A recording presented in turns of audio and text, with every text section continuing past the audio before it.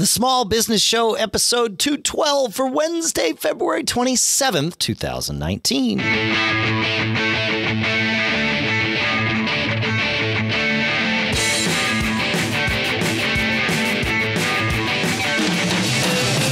Greetings, folks. Welcome back to the Small Business Show here at businessshow.co. The show BFA Small Business. Sponsors for this episode include abbyconnect.com/SBS and textexpander.com/podcasts. Podcast, that is. We'll talk more about those in a little bit. For now, here in Durham, New Hampshire, I'm Dave Hamilton. And out on the West Coast, where the rivers are rising, but the rain has stopped, so we're okay. Well, that's good. This is Shannon Jean. Yeah. How are you, man? I'm good. Crazy, but it's all upward and onward, and hopefully everything's upward and onward except the water levels for you. So that's, I think we're past it. Snow. It's been like Snowmageddon up in Tahoe. They had another 4 feet. So definitely broke all the records. Wow. Within a time frame of how much snow they've gotten up there. It's been crazy. That's crazy. So, that's year more snow than we've gotten. Like you got a lot of snow this year. Yeah. I mean, they got, I think it was either last weekend or maybe weekend before, 7 feet over a 3-day period. That was like at the lake level. I mean, it was crazy. Oh, wow. Not even on the mountains. Even worse. Yeah. So they'll be skiing up in Tahoe on the 4th of July for sure. So that's awesome. Always. Yeah, it's always the trick. You ski the lake and then you go ski the mountain or vice versa. Right. Yeah, my wife told me about a childhood memory of hers where she did exactly that. So, yeah. That's pretty cool. That's pretty cool. That's good. So, hey, today on the Small Business Show, I thought we would talk about something near and dear to my heart that I've been moving a number of my businesses towards for a while now, and that's recurring revenue. Monthly revenue, mailbox money. The holy grail of small business, I think. I do too. And you see it more and more. Anytime there's a business that has a significant subscription base or subscriber base, they also become a target. You can look at companies out there now disrupting a lot of traditional, monthly income streaming businesses. I just put a new alarm in my house.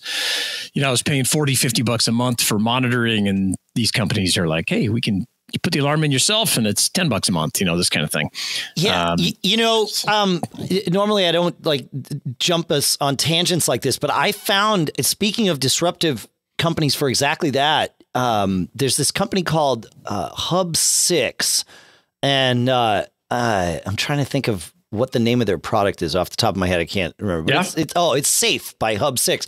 What it does is you have your ADT alarm system or whatever that they put in or whatever, and you've got all the wiring and all that stuff, and you're saddled with paying someone. Look, I say that recurring revenue is the holy grail. That's if you're in business, but if you're paying the alarm company, it's not so much like and they kill that off, but use the infrastructure that's already in your house. And you don't have to pay them a monthly fee. You can, and there's more to it if you do. But really, it's built so that you don't have to. So I'll put a link in the show notes to that. Yeah, it's I go to these shows and learn about kind of new products sometimes, and that's one of them that it's just like, okay, yeah. If we're talking about it, I gotta mention something. So that's cool. Yeah, and so I thought we would talk today, about ways to add recurring incomes to your business if you're not already doing it. Via there are just so many different ways to do it, but you're going to get, in addition to that monthly revenue, you kind of create this lasting relationship with your customers, which is just different if you're selling a one-time product or a one-time service and you're going out. So, and it can be anything from obviously is the subscription model, whether it's a product or services, because lots of products are sold. You go to Amazon and want to buy something. It says, hey, if you set this up on your pantry where it delivers on a regular basis, you're going to get a little discount. They're motivating you to do that. Memberships, and a few other things that we can talk about. So let's start. And let's talk about the first one, which I like, is service plans. So if you're selling products, that maybe need support, need service, whether it's a tech product or something else, you really ought to look at offering even a third-party service plan like a Square Trade or something that you could become a dealer for, or doing it yourself. Now, states have different rules or, things about warranties and what kind of insurance you may have to have. I was just going to say, because you're almost in the insurance business if you're doing this, right? Let's face it, the insurance, the whole idea of that business is that you send them, or they send you, it depends on who's in business, right? But, insurance is collecting recurring revenue for a service that both parties hope to never need to provide. That's right. It's like, that's how it works. Yep. Yeah, it's great. And so, maybe you get started by selling a third party. There's a bunch of warranty companies that, will allow you to resell their product and you get it, but you kind of miss out on that recurring part of it, but maybe you get your feet wet that way. And then look into how you could offer your own, service plan and you're going to add value to it, right? To the customer's experience when they're buying that product. I mean, we used to sell thousands and thousands of iPads, and we always had a recurring model that would, allow us to keep in touch with the customer. And we offered it as incentives. Hey, we'll give you the free, 1 year coverage or 2 year coverage if you buy X, that kind of thing. Works out really well. So that's so smart. Yeah. I like your comment about recurring revenue being relationship based. Like that is the key here to remember with all of the things that we're going to discuss here is you have to develop a relationship with the customer. And your recurring plan can actually be the way to do that. But know that that's your job, is creating the relationship and tending to that relationship in order for the customer to be happy with the idea that they are continuing to pay you for whatever it is that they're paying you for. Yeah. Yeah, I agree. And I think that the secret to it is really coming at it from the relationship part, but also from the adding real value to it and trying to present it in such a way as like, look, here, we'll do this for you if you do this. You're going to get some added bonus even on top of this extended warranty or however you're going to do it. There's some, I think, great ways that you can make it this whole value proposition. Yeah, good for sure. And another one is obviously subscriptions. And looking at your business, I think it's easy to overlook how you might be able to convert some or even all of what you're doing to a subscription model. Is there a model out there you could model after and look at other industries like the alarm industry or the Netflix type thing? How could you use some of that planning and how they do sell those subscriptions for your own business? I think that it's important, and it's a great exercise to be able to take those different models and apply them to your business, and it gets you thinking in a little different manner. How to use that automatic recurring model. And another great thing about it is that it allows you to kind of normalize your revenue, so it's going to be coming in every month versus big spikes. Even our public utilities out here are doing it. Our PG&E, they have a program, where if you jump onto this annual monthly plan, that they kind of normalize your rates throughout the whole year based on your historical levels. That's what they want too. Yeah. It would actually be great to get Greg Scown on here from Smile, which is actually one of our sponsors here in the episode. But I had a conversation with him when they moved their products, Text Expander among them, to a subscription model. And they did it. They were one of the first sort of indie software developers to do it. And because of that, it was different. It was a change. They had loyal customers that had been purchasing, upgrades, but they only sent them money when there was a new version. And so they got a lot of flack for it. Understandably, sure. Like that's just how it's going to go. But he said a lot of these things, and he said, look, also for our customers, like this actually, and you and I say it all the time, every business is the customer service business. And I think folks that succeed know this and really embody it. And Greg said something to me that showed this. He said, look, I really think this is going to be better for our customers, because right now we are financially incentivized to hold back features that we develop in order to sell the big upgrade down the road. He says, whereas now that's completely 180 degrees in the other direction. We've got customers paying us whatever it is every year, every month, whatever, however it works out.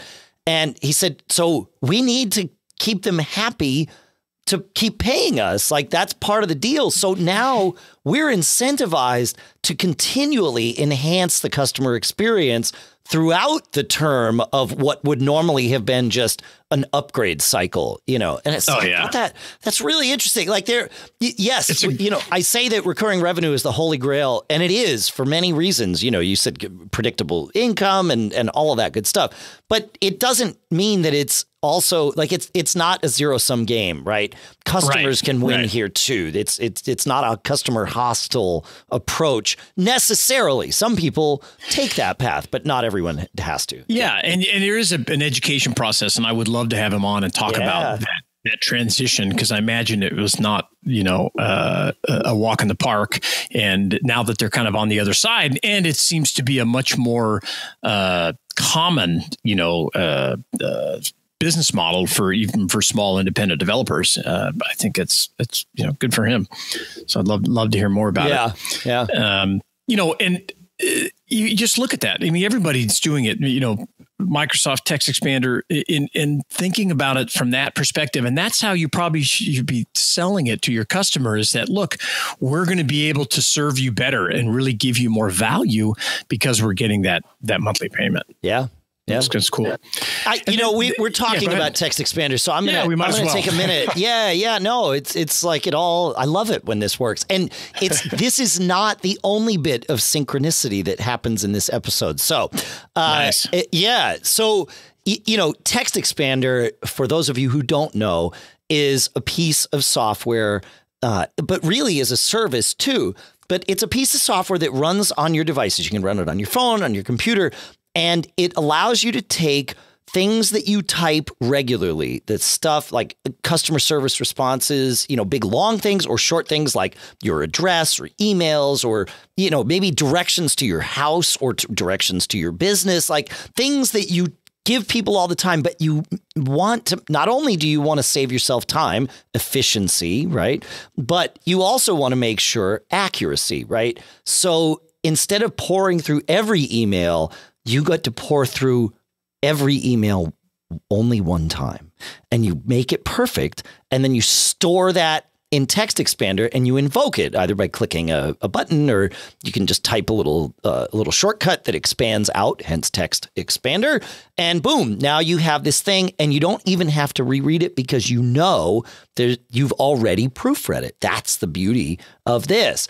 And it works well for individuals, but it also works well for companies, because you can, as I said, it's a service. Not only can you sync it amongst your own devices, but you can sync it amongst your entire team's devices, so that, for example, Shannon can, perfectly hone his customer service response and know that instantly anybody in his team that's going to send out the next thing automatically has that response on their system. So it really, really works. Accuracy is important. It makes your business look better, and it also improves efficiency. And we are all about efficiency here. So you got to check it out. Go to textexpander.com/podcast, and that gets you 20% off of your first year's subscription, which fits perfectly into this episode here. So our thanks to Smile and Text Expander at textexpander.com/podcast for supporting this episode.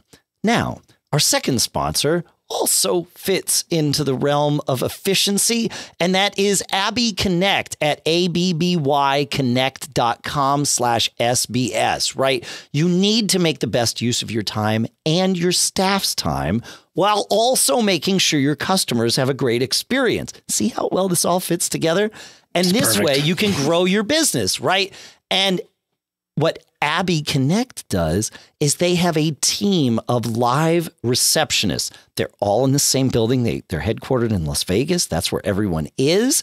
And these people learn about your business, and then they train the receptionist for you, so that when your phone rings Abby Connect can answer it for you. You can go about doing what you need to do. Even if you're out of the office, you've got somebody answering the phone and they're answering it just like they're at your business. They're professionals. They're way better at this than any of us are because it's what they do, right? We do what we do best. They do what they do best. And here's the cool part. You get this entire team of professional, courteous receptionists available whenever you need them, specifically trained at a fraction of what it would cost to hire just one full-time person to sit in your office and do this job. And the impact that Abby Connect has had on other businesses speaks for itself, right? They've got tons and tons of reviews. They actually want you to go and read them, right? This is a good sign, right? And businesses boost their profitability because of Abby Connect. When your customers feel like you're there for them and you can answer the phone and talk with them, that means a whole lot. So we know that Abby Connect will make a strong impact on your business too. And we've worked out a deal with them. So you can get a no obligation free trial with Abby Connect. And then after your trial's over, you can get $95 off your first bill. But the only way to do it is at our special URL, abbyconnect.com/SBS. That's ABBYCONNECT.com/SBS. abbyconnect.com/SBS. Our thanks to Abby Connect for sponsoring this episode. All right, man. Awesome. Yeah, do that free trial. These guys are really impressive. So really you want to hear, you want to hear how they're doing it. Yeah, for sure. Cool. All right, let's talk about memberships. Okay. One of the things I really like is being able to offer, if you can't switch your business model or if you can't think of things with subscription, you could certainly offer some sort of membership benefit. And it could be, you have valuable content on your website that's only available to members, or maybe you offer discounted prices to people that, are members of some club or group or something that you offer. And maybe that's part of the value added service plan. And you can kind of combine these and roll them up together and think about ways that, okay, I'm going to cover your product or provide this extra service, and we're going to give you access to this. Look at Amazon with Prime. It started out, hey, you pay $100 a year, you get free 2-day shipping, everything. But now, well, it's not $100 a year anymore, but it's, kept that free shipping component, which is not quite free, but they've packed all kinds of other benefits, the audio, the video, the books that they put in there. It's a good value, service. And you see more and more like movie theaters pushing, become a member of this club and your tickets are a little discounted and you're going to pay every month. And you think about it, it's kind of set it and forget it. People sign up and it gets billed to their credit card, and whether they use the service or not, they don't really think about it. And I think that's a powerful tool. And it's like the gym membership, right? We want to oversell because we know that, whatever large percentage are not going to show up, Yeah. I've always had, I get that model. Yeah, sure. I like to sleep at night, right? So, oh yeah, me too. I like to, I'm not sure that how comfortable I would be. I've never been in this scenario. So, I can only speak to what I think I would feel.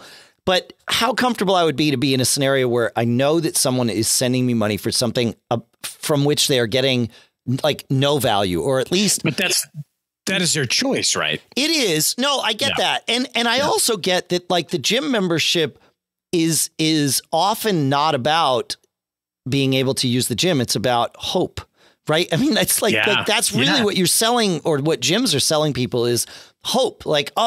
And that's why people pay next month, even though they didn't go this month. It's well, next month I'm going to go. Yeah. Right. And so there is a value to that. It's just why therapy has to cost money, right? Because that way you forced yourself to get some value out of it.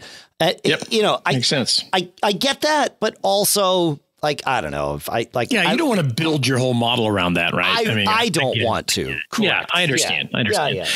Yeah. And I think another way to do it too is, there are companies, very large companies, think Costco, that basically the profit that they report is all based on their memberships, so they may, generate billions of dollars in profit. But if you look at what their memberships generate, it's very close to their profitability numbers. And So in essence, everything else they're doing is just to pay the bills and to cover their costs for, the tens of thousands of employees and everything else. Right. But their main focus is adding value to their members and creating this experience for you when you go there that is different, unique. Yeah, you're going to save money, but there's also other things about it. So are there areas of your business that you could do something similar where, well, maybe I sell all this stuff at cost. Right.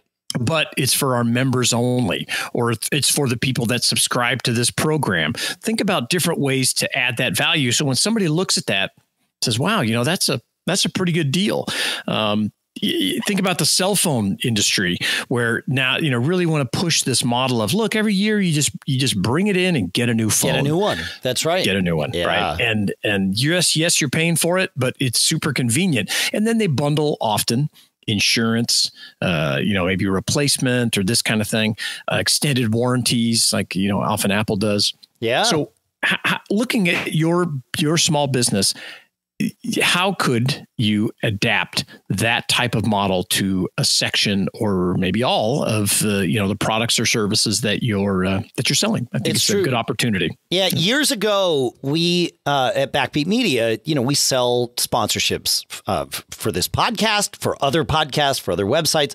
And my partner at the time and I, Greg, we realized, well, we bring these sponsors on board. It takes a significant amount of time, effort to show someone what works and build a plan. And okay, now you're in, right? And you will do a test campaign, initial run of 3 months or whatever. Great. And then middle of month 2, the conversation with the customer no longer becomes just about, hey, I'm going to service your campaign. Here's all these great things. Here's what you're getting out of this. Here, here's either your spots on the show, and here's some other things we've seen, or here's, how your banners appeared and that sort of thing. It then has to become about, okay, well, now your campaign is running out. So now, instead of me being the person that's helping you, now I am back to selling to you. Yeah. And I've always said, every business is the customer service business, and it's not a fun interaction when this person that you're dealing with suddenly has to tell you, oh, you got to sign again here so that I can, so we can keep this going, and you can give me more money, right? So we came up with the idea of doing auto renew ads, and it has worked out swimmingly for us and for our customers. We give people a very easy out. It depends on what the package, what they're buying, but no one's locked in for months and months and months. At the most, you're locked in for for next month, right? If you want to cancel, just tell me now and you're done, after next month. So it's not like long-term commitments or anything like that. Sure. But it means that I never have to chase you down. It's coming up to the first of the month. If you don't sign, your ads are going to stop. And now you're like doing a million things because it's the end of the month. Even if you want it to continue, it's a pain in the neck. And so it really, this auto renew thing that we came up with years and years ago, and it was Greg's initial idea. And then we just sort of, perfected it together and over time. But it really, it changed everything, and it makes everything so much more pleasant. Now, not everybody's on it. It doesn't make sense for everyone.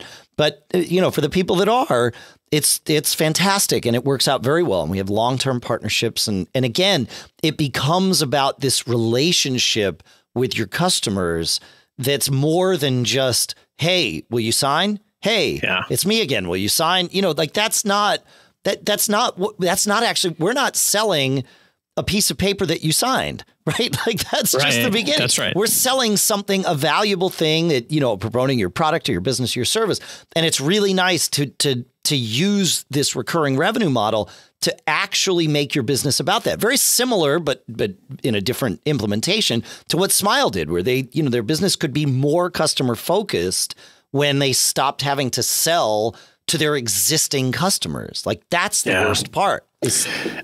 So I think that's really insightful in that the way you present it, I think is awesome. And it's very authentic. And you can have that discussion with your customer. It's like, hey, we're going to set this up. Now, one question I have for you on the auto renew is, do you offer an incentive to sign up with auto renew or is it just like, oh, this is the price with auto renew? Yeah, no, it's how things work. It's, with a podcast deal, it'd be like, okay, and depending on the show and the sponsor, an initial run will be 3 to 6 episodes, somewhere in there. Right. And then it's like, okay, so what I've done is I've put together this 3-episode test and the deal is structured such that if it works for you, you just keep going. And if it doesn't, we don't stop talking to people. It's not like we want to hide it like the gym membership. Right. It's sure. Like of course. The point is that we want enough time to show you how awesome it is to work with us. Like that's really what cool. It is. And then, if you still want to cancel, like we're going to tell you, hey, we're coming up to that deadline where if you don't cancel, you're on for just one more month. It's only a month at a time kind of thing. Yeah, but, we'll tell them that and it's like, just be upfront and it's fine. But that's like a nice service to provide to say, hey, FYI, you got a week. And then you're locked in and you roll into the next month as opposed to, hey, I need you to sign again. Like, well, you don't have to sell to them over and over. Yeah. Although customer service is selling. Yes, but it's a better. Right. You're both on the same side of the table. That's it. Exactly. When you're doing that customer service, right? Yeah. But minute you have to put your sales hat on, it's like, you're okay, on the other side of the table. You're on the other side. And so I love that. And I think that's a very good point to really drive home in this episode is that think about how you're adding value, really being authentic and transparent about it and using this auto renew feature. It's a powerful lever. It is mutually beneficial, but again, it is not a zero-sum game. Like it's an important thing to remember that just because it's good for you in your business doesn't mean it's bad for someone else. This isn't the stock market. Someone doesn't have to lose for you to win. So, yeah. No, that's cool. Yeah, I love it. Yep. So another thing that I really like, and I'm going to kind of skip around here in our notes, is I really like the content that you're creating, but taking it to another level. Can you create an online course that's related to your business or something, maybe not even related, but ancillary? What level of expertise do you have or do you have within your organization that you could have a course that you could have up on your website and sell to, subscribers? Yeah. Think about all your knowledge, all your employees, and create a course that you can monetize. And maybe these are just little mini courses that are very inexpensive. If you're selling photography equipment, maybe there's a way to create a course that's specialized. Yeah, there's a ton of free stuff online. However, you get what you pay for. But if if you're known as the expert, it's like, oh, we're the local photography, whatever, we're the go-to place, or we're the go-to place for these supplies or whatever it is. You have that knowledge. And if you could create something and allow people access to that, whether it's, maybe you're allowing it as a level of membership or a subscription or just selling it by itself. All of us are experts in something, and people will pay. They think it's worth, if they think it's worth value. Yeah, so share your knowledge. We definitely are in a culture now. Society has gotten to the point where I think, there's a general understanding and acceptance of value for value. And it's okay to pay, like you said, it doesn't have to be, every course doesn't have to be $5,000 or something. It can be $150 or $75 or, whatever it is. If it's value for value, people will pay for it. Yeah. Yeah. And if you have enough, volume, I mean, maybe it's $10 a month or $99 a year, and you get access to all of our content, however you want to do it. And I would suggest in the beginning, or maybe throughout, you have to do some free content. And because I think that's very powerful as well. And you're trying to get your credibility built up and entice people to come in and, we do know what we're talking about. If you want to go to the next level, this is what it is. It's kind of like that scarcity thing that we talked about in our aspirational marketing episode. Was that a week ago? Yeah. I think that was a week ago. Yeah. So you're going to make your content scarce and, to try to get people to come in and better themselves, that way. So I think it can work out great. The whole idea, my whole purpose of this is just to get you thinking about things that you wouldn't consider at first glance of a subscription, a membership, or recurring income that you can tweak a little bit and adjust and offer that to your customers to get that recurring revenue coming in. With Matt Geek Gab, one of the podcasts that I've been doing for almost 14 years now, we, as we do here, we create a community, right? We're helping each other. It's a two-way street. We have listener feedback.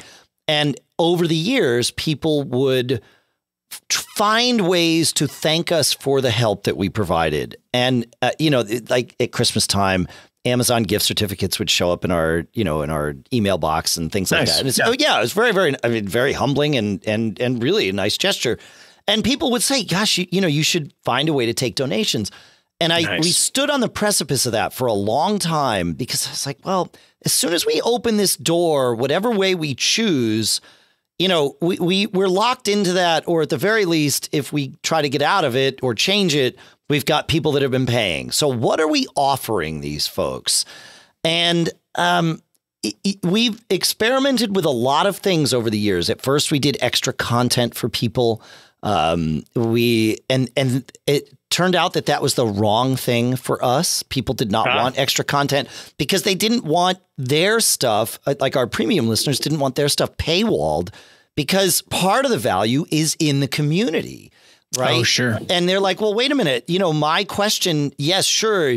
The two of you are listening to it and answering it. But like sometimes somebody in the community actually has the best answer, which is totally true. And it's like, oh, right. We're actually penalizing people for paying us, and we do offer a priority email address. And we do answer people's questions. So that's something that's always stuck with it. But really what it is we've created this community and we have essentially people that want to be benefactors to that community. And it's interesting when you finally understand, or when we finally understood the value of what we were actually selling, and it was like, okay, yep. All right. Well, we'll just go with the flow on this. That's fine. But, we still try to do things so that we're sure that people are getting specific little different things, but things nonetheless all the way through, so that when renewal time comes, they don't decide to cancel. Yeah. No, I think that's great. Yeah. And I have donations on my list. I mean, and thinking about it, it's not just for causes or nonprofits or whatever it is. If you're solving problems for people, which Matt Geek Gab, man, sure. I mean, if you solve somebody's problem that they've been having, and if that affects their business or something that's been driving them crazy, it's a powerful connection, right? And very heroic oftentimes. And maybe, like you said, Dave, maybe it's one of your community members that solved the problem, but people want to reciprocate, want to support the community, want to make sure you guys are there every week. Right. So having that donation button, whether it's through PayPal or Patreon or however you're going to set it up. We built our, again, it's you built your own story of my life. I built my own and I didn't sell it to anybody else. Yeah. But that's great. And it's something to think about. It's not that you have your hat in your hand that you're asking, but it's like, if you would like to, and that's really what it was. It's just if you would like to, and and it's become a not insignificant part of our revenue stack. There, that's awesome. Yeah, it's great. Yeah. That's really great. Yeah. Another one on my list is that, I was in the technology business forever, and, recurring upgrades are just a part of that world, right? Your laptop eventually you're going to need another one, your phone, whatever it is, your iPad. And, how do you get in that upgrade cycle? And I always sold, trailing edge technology. We were always 1 or 2 generations behind because that was the sweet spot for what we felt was a better value for people. And it was also tended to be a little more profitable, a lot more profitable than selling, current product. So we took that and, you could continually upgrade people, get them to trade in their old equipment, offer incentives, tell them a guaranteed, it's going to be 70% of value, whatever it is. And let them automatically upgrade on a regular basis. And to bring it in, they already trust you. It allows them to continue that relationship. Maybe you offer some sort of insurance or warranty program if they sign up for this upgrade program. It's a great way to keep in touch with your customers. This is a big deal that we've been underlying topic of this whole show is you don't want just a transactional relationship with those people. You want them signed up for your newsletter. You want them coming into your location or coming onto your website more to use that content or to connect with you anyway. That's really powerful. And, these are just a few ways that you can then try to implement to different ways and just think about it. And we'd certainly love to hear how you're already doing this with recurring income. What have I missed today in my notes? Right, Feedback at businessshow.co. Show us what you're doing, or come to the small business support group, businessshow.co/Facebook, and share your story. We would love to hear from you. And once again, thanks for listening. We really appreciate it. Yeah, no, it's fun stuff. It's, recurring. I'm always trying to think about ways of where, I can provide value that in such a way that it results in this recurring revenue. It's a fantastic thing. It can be a natural thing that your customers will thank you for. Right. It truly can be a beneficial thing. So for everybody involved. So thanks for listening, folks. Keep living that charmed life. Feedback at businessshow.co. Thanks, Shannon. Thank you, Dave.